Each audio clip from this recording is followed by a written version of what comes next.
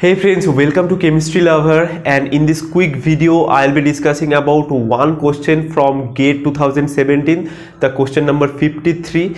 Now since I uploaded the last video on hydroboration reaction, someone is requesting for this question again and again, so that's why I am doing this video. And also it is important because this question is slightly different from the previous one, although the concept is very much similar, but it is slightly different, and it is worth discussing, right? So you can see this is the reaction. In this case also an alkyne is given, which is treated with some boronic hydride, and then treatment with iodine and sodium methoxide. So what will be product A and product B? So actually A is an intermediate, right?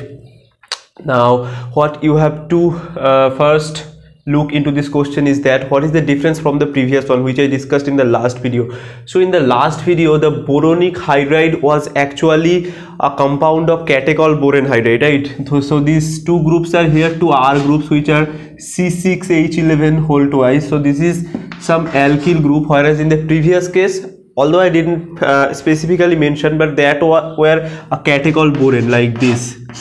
Okay, so in that case the boronic hydride was like this, and when it was attached to your this alkyne, and then it is treated with water. So this step I didn't mention, so actually we got BOH whole twice. But here the difference is it is an alkyl group, so two alkyl groups are there, and this type of hydrolysis they are not doing here with water, right? And it is not possible also, because in this case it is oxygen which is linked to the boron, but here it is the direct CB bond, right? So this is the first difference. Nonetheless, step 1 is very much similar, and it is the hydroboration reaction. So if hydroboration reaction takes place here, so I am representing this large group by R, right? So let's say it is R2. So if the hydroboration reaction occurs, what you will get? You will get this. So here you will have the methyl group, here hydrogen, so this hydrogen is going here, here you have Br2, and now another methyl group here, right? So this is intermediate A. Now it is treated with I2. So if you add I2 over here, you know the iodonium ion will be generated, iodonium cation like this, and here you have the methyl group. So just let me show it. It is behind the board, and this hydrogen is hydrogen is coming forward, or it is towards you, and this methyl is also behind the board, and this Br2 is towards you, right? Now in the next step what will happen? So in the same step or in the next step, this sodium methoxide is given. So sodium methoxide, what it will do, MeO minus, so it will basically attack on this boron, and if it do so, what you will get? So it's very simple, and you will get this. So here you have the methyl group, here you have the hydrogen, here you have boron, some OM is attacking here, here you have another methyl, and these two R groups are there. Now this boron is negatively charged, right? So as it is negatively charged, so just now compare the situation of, let's say, sodium borohydride. So what happens for this? So sodium borohydride, it has a negative charge, and this hydride it can donate like this. Similar is the situation here, because it is containing a negative charge, it can donate this R group, it can deliver this R group like a hydride.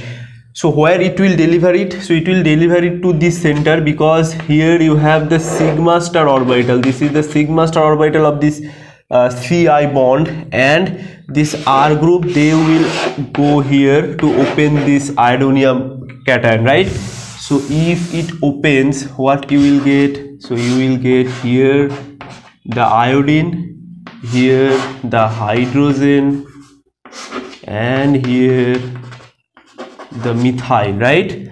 And now from the bottom side, this R group is coming.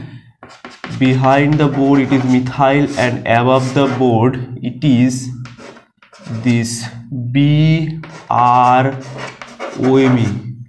Now the only reaction which we are left out with is the elimination reaction, elimination of this boron and this iodine. Now they should be anti-periplanar for this elimination. For that we need a bond rotation. So